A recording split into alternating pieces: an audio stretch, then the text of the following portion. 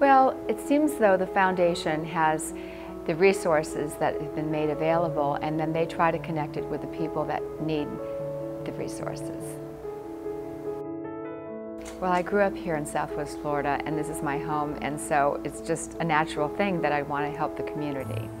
But even beyond that, even if I came in from out of town and we're new here, there's something about giving to other people that helps me feel better about myself and about the day, and leaving a legacy of, it's not just about working all day long, it's not about now, it's about the future and our generations to come. God, a smile from a friend, an encouraging word, that inspires me, and it inspires me to do the same in return.